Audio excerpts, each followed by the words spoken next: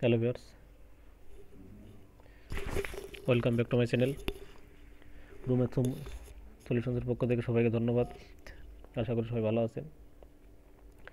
তো আজ আমরা শিখব কিভাবে এক্সেলে একটা ক্যাশ মেমো তৈরি করা যায়। তো আসলে বর্তমান যুগে কেউ হাতে ক্যাশ মেমো করে, কিন্তু একটু কম, কিন্তু কম্পিউটার করলে সবচেয়ে ভালো হয়। ভুল হওয়ার সম্ভাবনা কম থাকে, এতে দ্রুত হয় এবং স্মার্টলি কাজ করা যায়। তো স্মার্টলি কাজ করার জন্য অবশ্যই আপনি কম্পিউটারে ক্যাশ মেমো করে নেবেন। প্রথম ভিডিওতে আমরা ক্যাশ মেমো বানানো শিখাবো এবং দ্বিতীয় ভিডিওতে আমরা এটার প্রপার ইউজ বা কিভাবে ডিসকাউন্ট বা কিভাবে কত কিছু টোটাল আমরা শিখিয়ে দেবো। তো চলুন যাই শুরু করি। প্রথমে আপনার কোম্পানির যে নাম, সেই নামটা লিখে নেবেন। দেখেন এই জায়গায় নামটা লিখে নেন। নামটা লেখার পরে এটা মার্জ করে দেন। মার্জ করে দেখেন, একটু জুম করে দেই। জুম করে দিলাম। এটা কালার দিয়ে দেন। কালার দেওয়ার পরে ক্যাশ মেমো দেখেন, নাম লেখার পরে অবশ্যই আপনি আপনার লোকেশনটা লিখবেন, যেমন ঢাকা, সে কি ঢাকা বা আপনার যে লোকেশন সেই লোকেশনটা লিখবেন। এখন আপনি যদি মনে করেন যে এটা মার্জ করা নাই, আপনি দুইটা একসাথে মার্জ করবেন, ভালো একটা গুরুত্বপূর্ণ জিনিস শিখিয়ে দিই। তাহলে এই দুইটা সিলেক্ট করবেন, দেখবেন যে মার্জ অ্যাক্রোস দিয়ে দিবেন। দেখেন দুইটা একবারে মার্জ হয়ে গেছে। এখন সিলেক্ট অবস্থায় মার্জ করে নিয়ে নেন। দেখেন দুইটা একবারে মার্জ হয়ে গেছে। এইবার আপনি ক্যাশ মেমোটা আপনি মিডিল বরাবর করে দেন। ক্যাশ মেমো এবার আপনি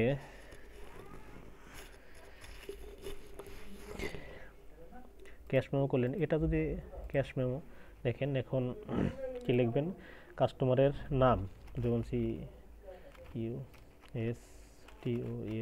CUSTOMA, কাস্টমার নেম দিয়ে দেন। দেখেন এটা একটু বড় করে দেন। একটা বড় না করলেও সমস্যা নাই, আপনি এটা টেনে দেন।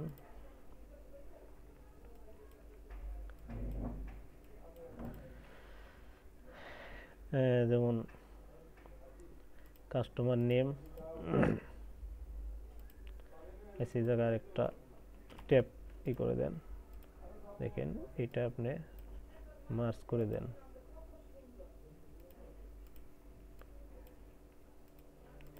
যেমন কাস্টমার নেম, দেখেন কাস্টমার নেম, তারপরে কাস্টমার অ্যাড্রেস, আর কাস্টমার অ্যাড্রেস।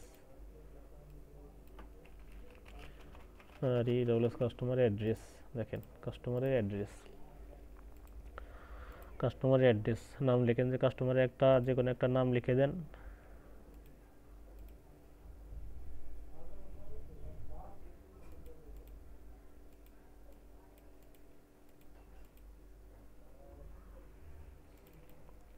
যে কোনো একটা নাম লিখে দেন।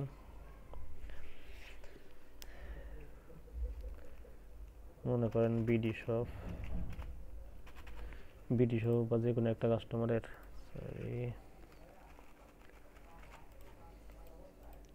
এটা মার্জ করে দিতে পারেন আপনি।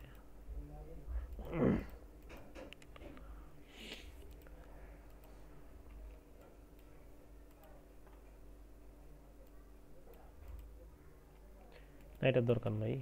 দেখেন কাস্টমার নেম, কাস্টমার অ্যাড্রেস, ঠিক আছে। এই জায়গায় আপনি বিডি শপ করে দেন।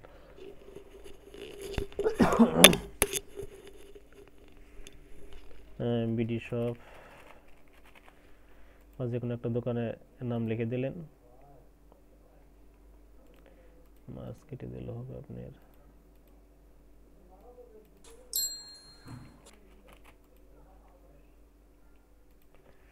আচ্ছা থাক, এটা বিডি শপ দিলেন।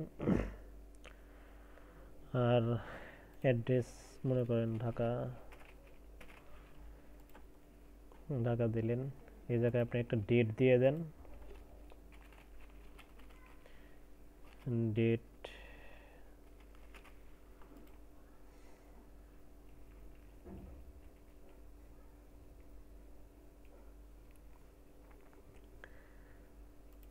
ডেট দিয়ে দেন, ডেট এবং ডেট, আজকের ডেট যেমন 19/2023, এবার দেখেন সিরিয়াল নাম্বার,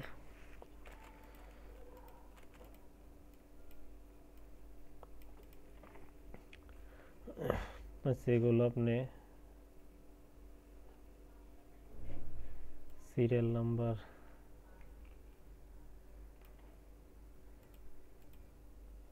একটা বর্ডার করে দেন এবং থিকনেস করে দেন, ঠিক আছে। যেমন সিরিয়াল নাম্বার দিয়ে দেন, এটা আমাদের দরকার নাই।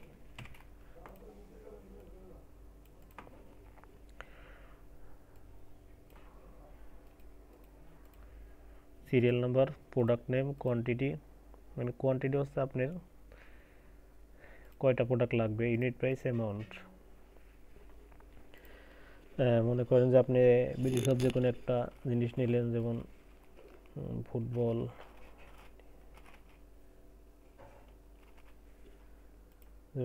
নিলেন, কোয়ান্টিটি কয়টা, একটা, ইউনিট প্রাইস মনে করেন 1500 টাকা, অ্যামাউন্ট 1500। এবার একটা ব্যাট নিলেন, কয়টা, 2টে, এবং ইউনিট প্রাইস মনে করেন যে 750 করে, তাহলে 2টার দাম আপনি জায়গায়। আচ্ছা প্রথম থেকে আমরা এটা সূত্র করে দেই, যেমন সমান সমান কোয়ান্টিটি গুণ এইটা, দেখেন 1500 এর টেনে দেন, টেনে দেন, তাহলে কত, 450 15টা। এবার মনে করেন যে কোনো একটা প্রোডাক্টের আপনি নাম লিখলেন,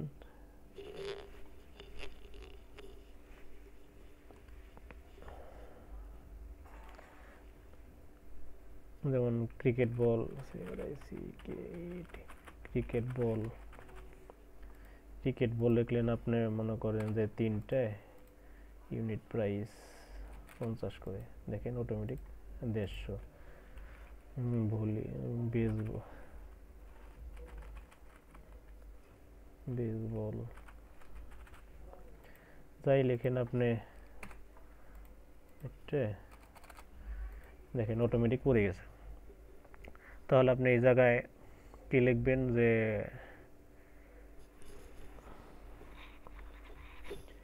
টোটাল অ্যামাউন্টে লিখতে পারেন, যে তাহলে কোয়ান্টিটি কয়টা, এভাবে টেনে দেন, কোয়ান্টিটি হচ্ছে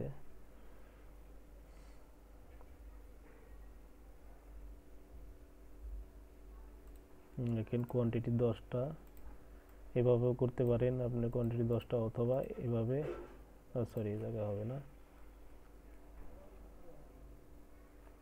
এই জায়গা দরকার নাই, এই জায়গা দেখেন ইউনিট প্রাইস,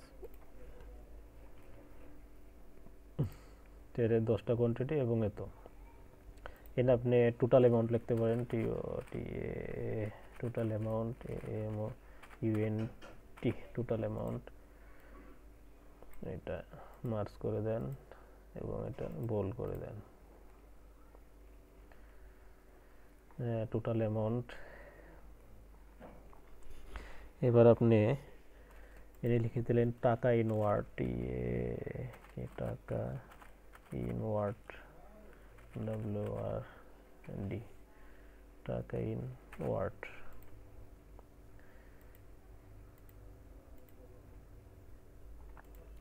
মানে এইভাবে ওয়ার্ডে টাকা লিখবে এবং কাস্টমার এই জায়গায় আপনি কাস্টমার সিগনেচার দিতে পারেন,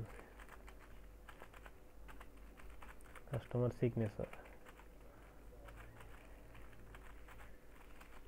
সিগনেচার এবং অথরিটি থিকনেস, অথরিটি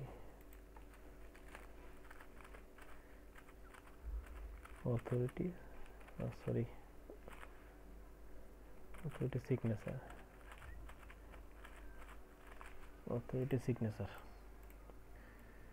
এবার এটার উপর দিয়ে যদি আপনি দাগ দিতে চান তাহলে আপনি টপ বর্ডার করে দেন এবং টপ বর্ডার করে দেন। দেখেন এটার উপর দিয়ে দাগ হয়ে গেছে। এবার এটার ইংলিশে লিখে দিবেন টাকা ইনওয়ার্ড, এটা মার্জ করে দেন, এটা বোল্ড, সুন্দরের জন্য আপনি বোল্ড করে দেন। এবং এটার পরে যদি আপনি একটা টাকার সাইন দিতে চান তাহলে দেখেন যে আপনি এই জায়গায় চলে যাবেন এবং কাস্টমসে চলে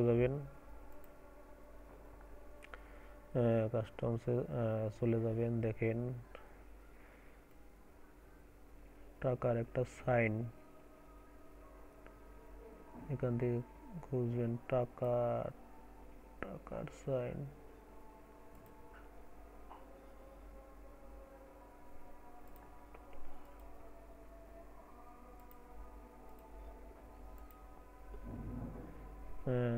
টাকা ডেট,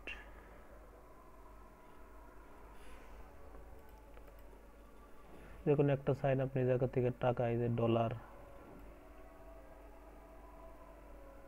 তাহলে অটোমেটিক সে টাকার সাইনটা, অথবা আপনি এই জায়গায় টাকার সাইন একটা এইভাবে দিয়ে দিতে পারেন।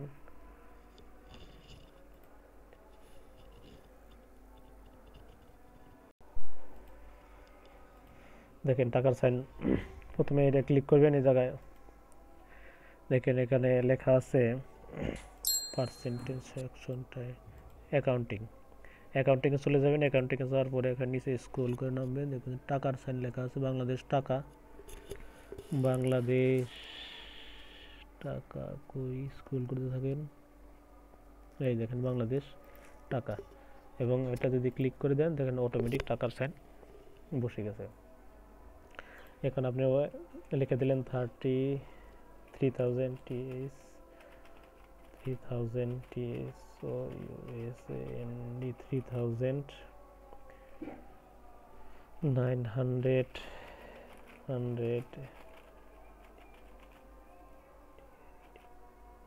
950 টাকা only, 50 টাকা only।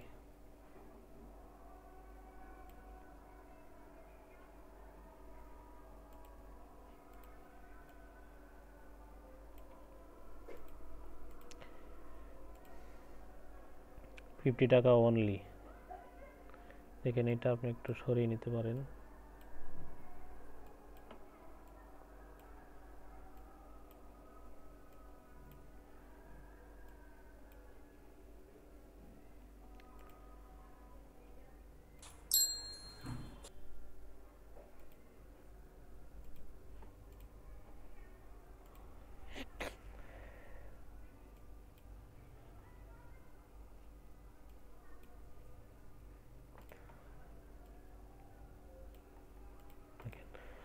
এখন ঠিক আছে 3000 অনলি ক্যাশ মেমো, তাহলে নাম ঠিকানা সবই লেখা আছে। দেখেন তাহলে এভাবে আপনি একটা ক্যাশ মেমো তৈরি করতে পারেন। এটা মিডিল বরাবর নিয়ে যান,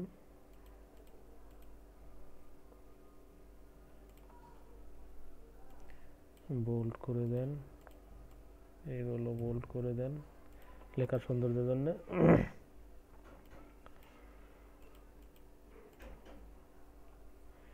তাহলে আমরা শিখলাম যে কিভাবে একটা ক্যাশ মেমো তৈরি করা যায়। এরপরে ভিডিওতে শিখবো যে এ জায়গায় কত পার্সেন্ট দিলে বা অটোমেটিক কীভাবে পার্সেন্ট চলে আসবে, যদি কোনো বড় একটা বোনাস থাকে তাহলে সূত্র দিয়ে কীভাবে আপনি বোনাস আনবেন পরে টিউটোরিয়াল আমরা দেখব। সেম ফরম্যাটেই থাকবে কিন্তু পরে পরে টিউটোরিয়ালে আমরা দেখব। তো পর টিউটোরিয়ালের জন্য আমাদের সাথে থাকবেন এবং ভিডিও দেখবেন। আশা করি এক সময় সবই পেরে যাবেন। তো থ্যাংক ইউ সবাইকে। যে কোনো কোশ্চেন থাকলে কোশ্চেন করবেন। Thank you all.